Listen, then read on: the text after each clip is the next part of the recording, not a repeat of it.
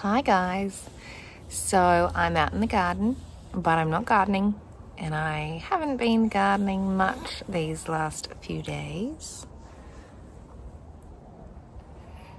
I have been trying to keep the watering going, but I've got an extra little treasure who's joined me. She's a little dreamboat. So this is going to be one of the quickest updates from me.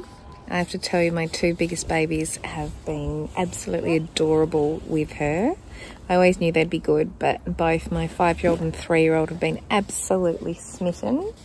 And they say with your third child, it's so much harder because you don't have enough hands for them all.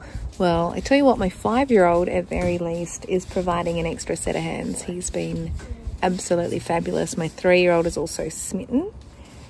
I've got to keep a slightly closer eye on, so we're watching her closely, but she is being beautifully loving towards this baby.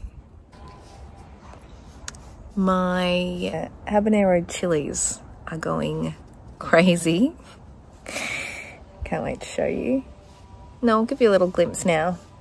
Here you go, have a look at my habanero chilies. Everything else is going slowly because my priorities have changed. I had to have a C-section, so that very much minimises how much gardening work I can do for a couple of weeks. But I'm keeping everything alive with the help of my husband. I will still absolutely have an April garden update for you because there are still things growing and looking good and gorgeous. So don't worry, you won't miss out on that one. I just wanted to provide you with a little update on how our family's going.